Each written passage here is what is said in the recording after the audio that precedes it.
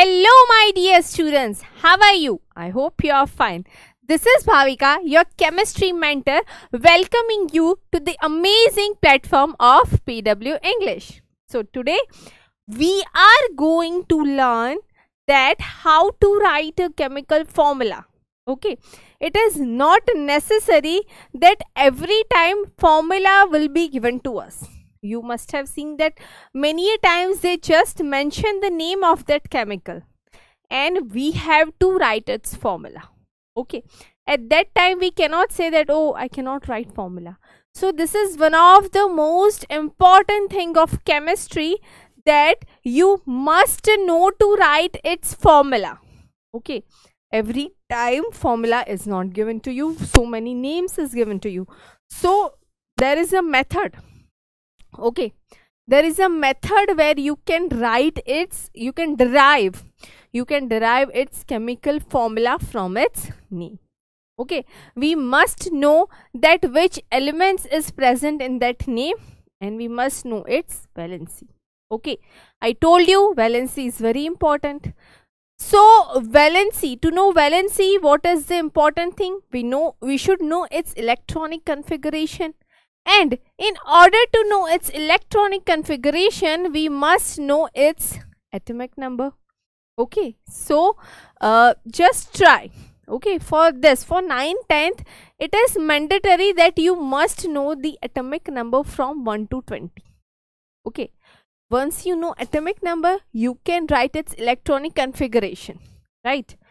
Once you know its electronic configuration, you can write its valency, and once you know its valency, you can derive its chemical formula, right?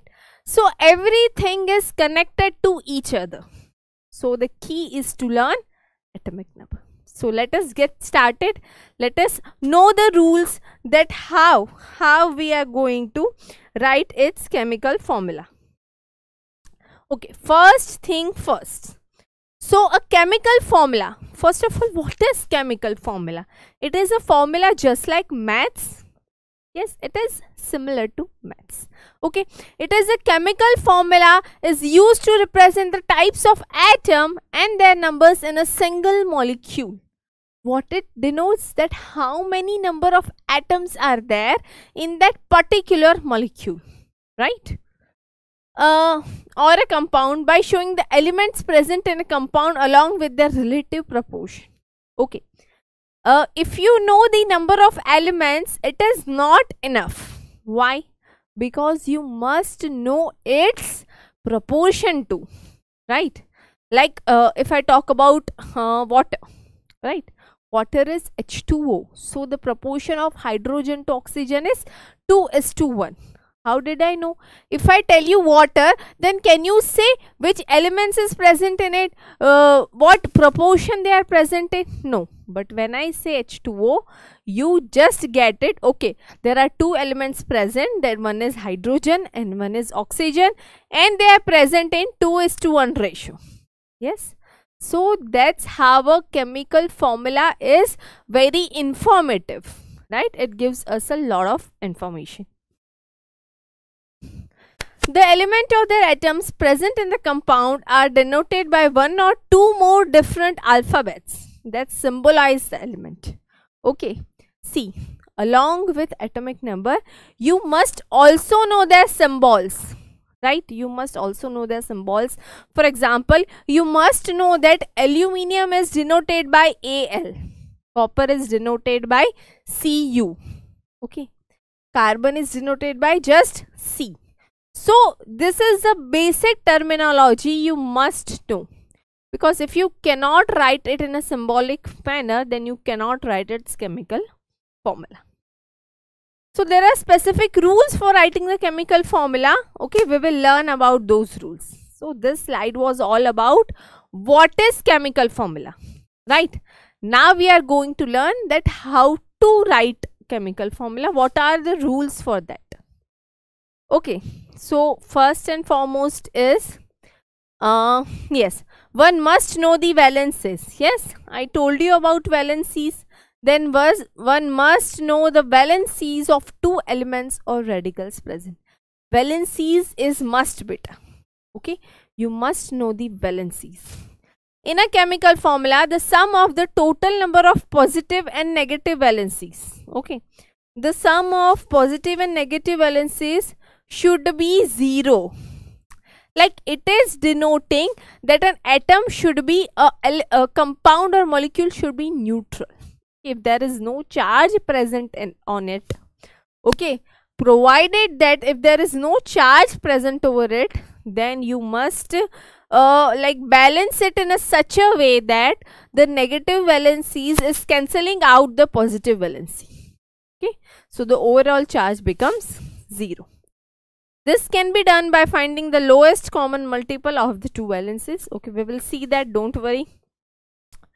If present, you must always place the metal at the beginning of the formula. Okay, like it's a tradition. Okay, there's no scientific reason for it, but it's a tradition that we always write metal first and then non-metal. Okay, so if I have to write for aluminium chloride, then I will write AlCl3. Okay, I will not let Cl3 then Al. Okay, so that's a tradition that is being followed and we will carry out to follow it, right? Chalo. We will get more clarity with examples, but before going to examples, if you don't know some few valences, then we'll just look after it once. Okay, sodium. Okay, if you talk about sodium, it is Na plus. Okay, only plus is there, so it is plus 1, right? Potassium is K plus 1, right? Silver also plus 1, copper is plus 1. Then 2 number, the valency 2 have magnesium, calcium, zinc, iron, copper. They all have valency 2. Yes, plus 2 means they are ready to donate 2 electrons. Yes, what cation suggests us? That one has donated the electrons and become cation. And what minus suggests us? Anion suggests us that that atom has gained electrons, right? That was the basic thing. Valency 3 has contain aluminium and iron. Okay, plus of course. Now for the non-metallic element, okay, if I talk about hydrogen, it is H plus. If I say hydride, okay, if I say hydride, then it is H minus. Chloride is Cl minus, bromide is Br minus. You know that all halogens, okay, all halogens are in a need of 1 electron. They just need 1 electron to complete its octet. So their valency is always minus 1. Okay, they want 1 electron. Oxide is 2 minus, sulfide is 2 minus, and nitride, okay, that is 3 minus. Okay, if you talk about polyatomic ions, okay, this is the very important thing. Many a times it is being asked. Okay, if you talk about polyatomic ions, ammonium, okay, we will treat polyatomic ion as a single ion. Okay, for example, if you are talking about NH4, okay, so now here we are concerned about NH4 as a whole. We will not talk about individually about nitrogen or hydrogen. Okay, is it clear? Okay, if I am talking about polyatomic ions, okay,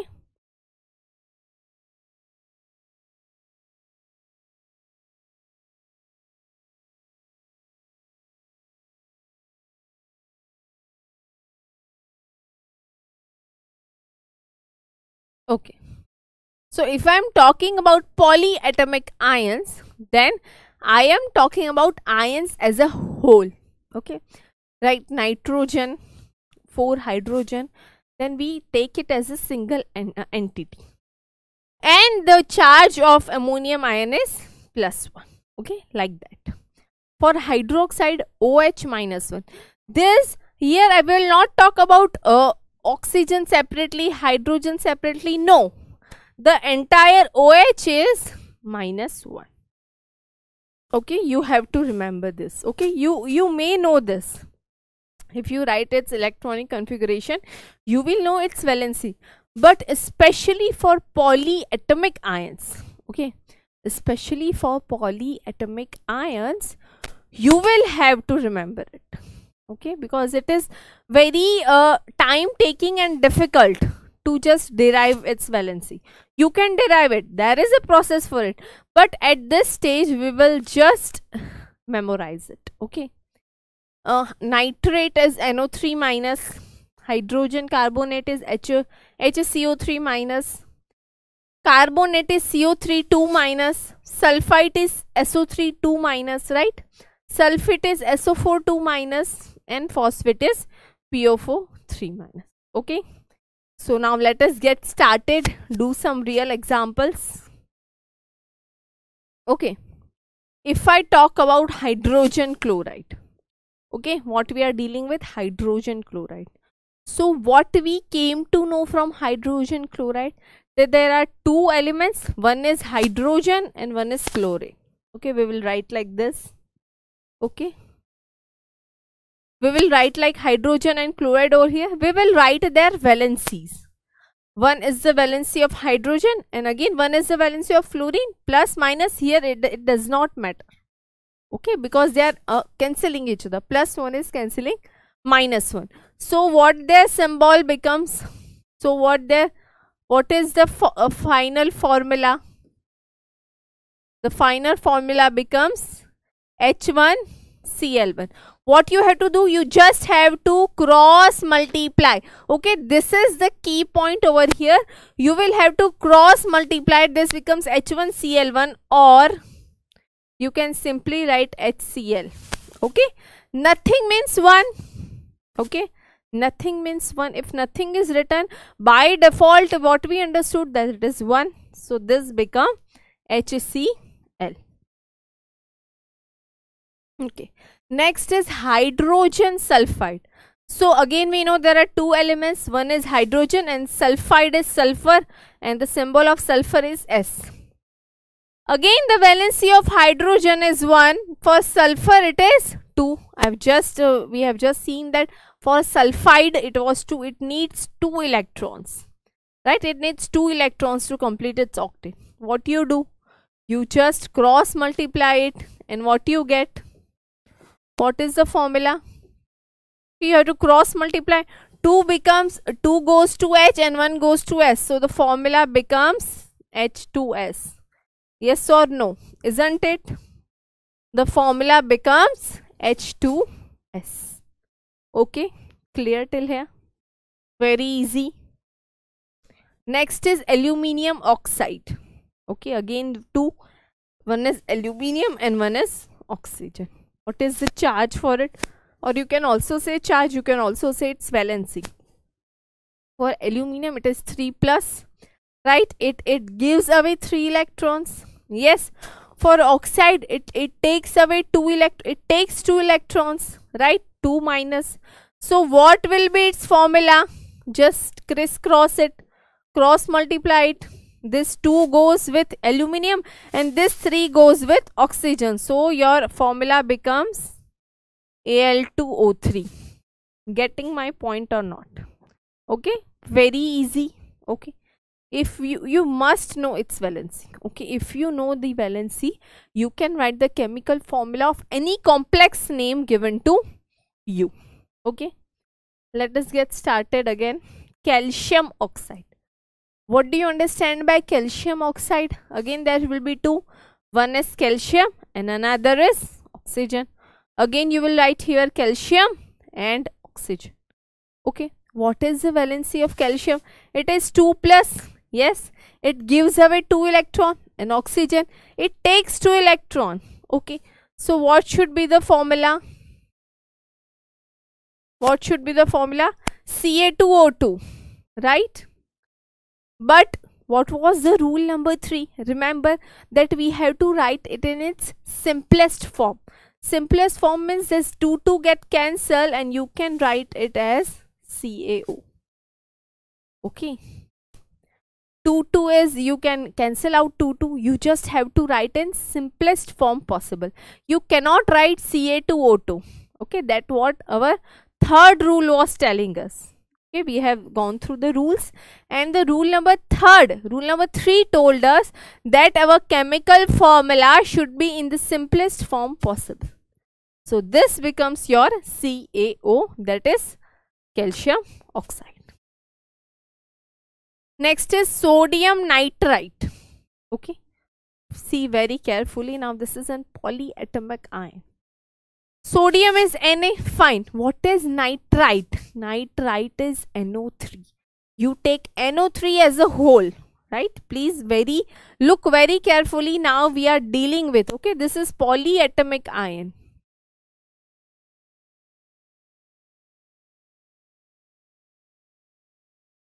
Okay, now we are dealing with polyatomic ion. So we will write here Na, we will write here NO3. Then we write the charge. Na, it is +1. For NO3, it is -1. So what will be its formula? What will be its formula?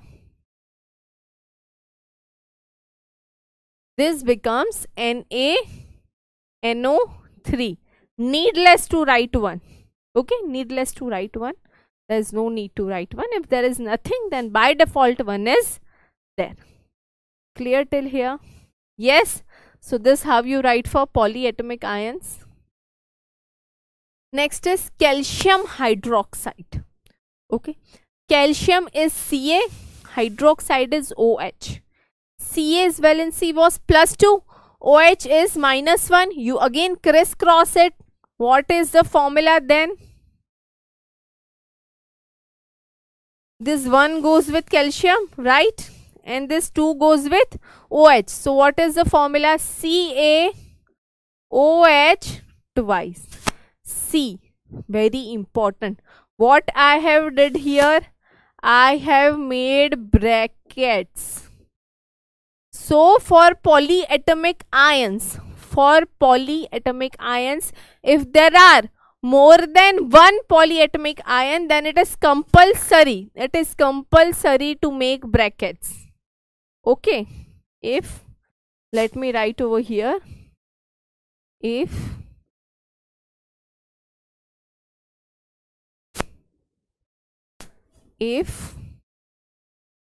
polyatomic